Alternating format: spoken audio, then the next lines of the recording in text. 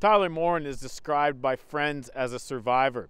He spent much of his young life, they say, caught up in the world of gangs.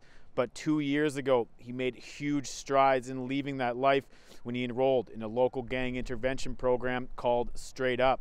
Morin died in hospital earlier this week after an earlier shooting here on this block. Friends that I spoke to today say while Morin had left the gang life behind, he was still struggling with addictions issues. Details around the actual shooting here are still vague, but we do know that Morin survived more than 10 days in hospital with this gunshot wound before finally succumbing to his injuries.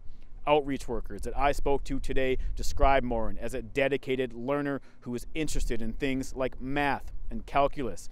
Tyler had the guts and the strengths to really work at turning his life around. And that's very, very difficult. It's not easy to jump into that world of saying, I'm going to be a different human being. But they also mentioned that family members were also involved in the gang lifestyle, and that made that turnaround extremely difficult.